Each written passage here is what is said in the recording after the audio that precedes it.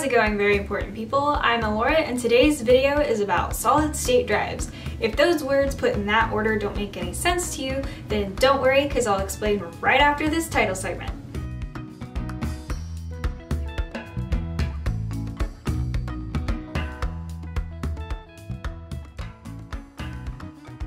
So what is a solid-state drive and why does it matter? A solid-state drive is a type of computer hard drive that stores and retrieves data.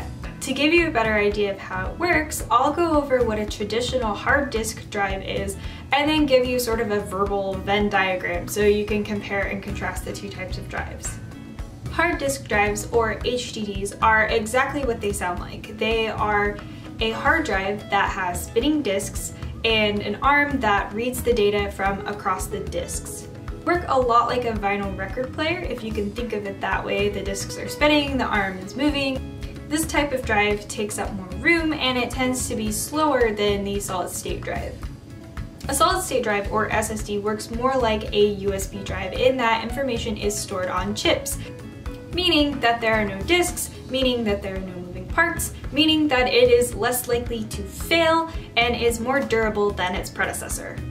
Now, each type of drive does the same thing in that it stores and retrieves data when prompted, but HDDs are older, slower technology. Speed is really where the SSDs have the advantage. SSDs excel because they don't have to take the time that an HDD does to warm up.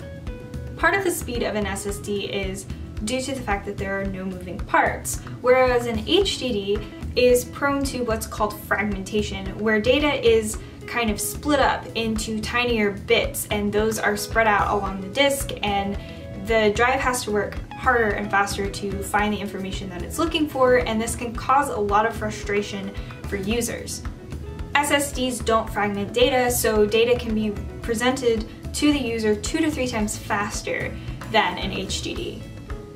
SSDs also use less power than HDDs because they're not wasting energy on moving a spinning platter.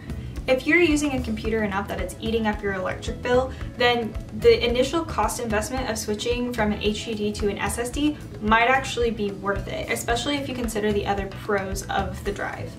SSDs are becoming more widespread as their long list of pros warrant the price of the drive. Not to mention, the more they're demanded, the more they will be manufactured, and the more readily available they will be, and that will drive the cost down according to the laws of supply and demand.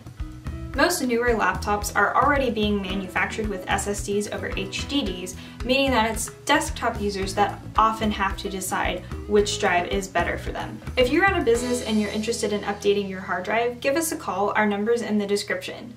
If you like this video and would like to see more tech explanations, please give it a thumbs up, and if there are any technology wonders that you would like to see a video about, feel free to drop those recommendations in the comments below. As always, thanks for watching.